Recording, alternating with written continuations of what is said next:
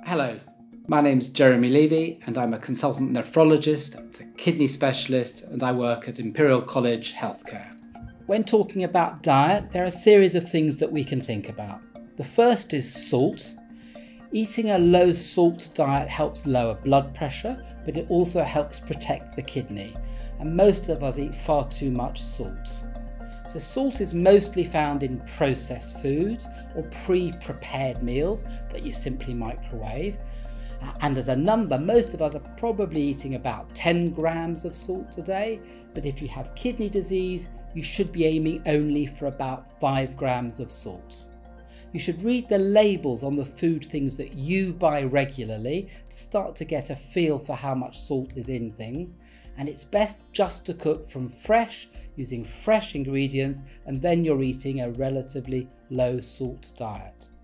Some things like soy sauce are loaded with salt and you should minimize your use of those, but look at the labels.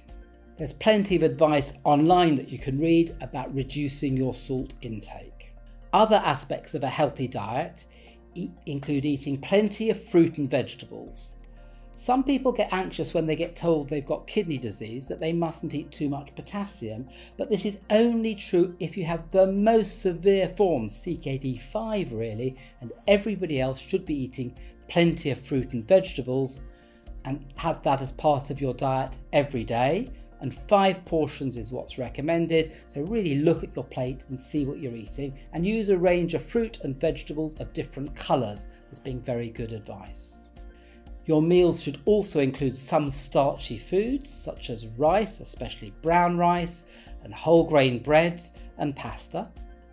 Protein is very important, but more plant-based proteins are really good for kidney health, and eating less meat protein, and especially trying to eat a bit less red meat. But overall, do eat some protein. Some people get a bit frightened, but it's very important to keep protein intake up.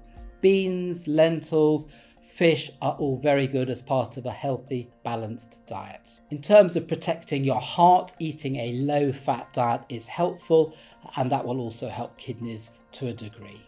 These sorts of dietary changes anybody can make, and they work for diets from all countries around the world. Occasionally, we do tell people to eat diets specifically low in phosphate or potassium, but this is not needed for most people with CKD, especially stage 3 or 4, only if it's really stage 5.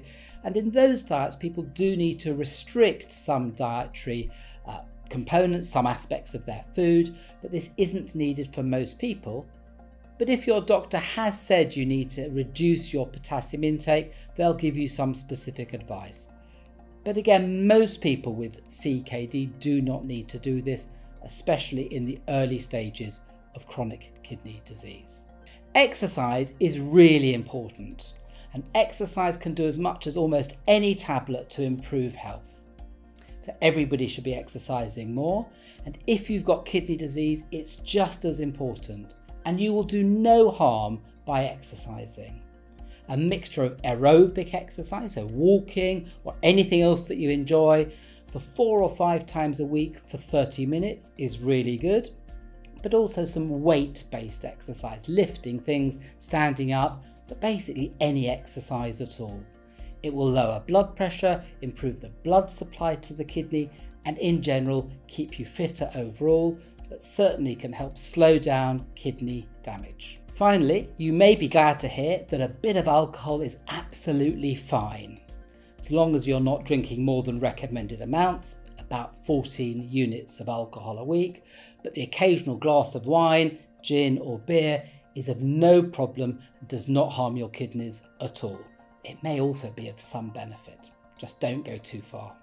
So, chronic kidney disease, or CKD, is common, but can be well controlled in most people by a combination of diet, exercise, lifestyle changes, and medicines from your doctor.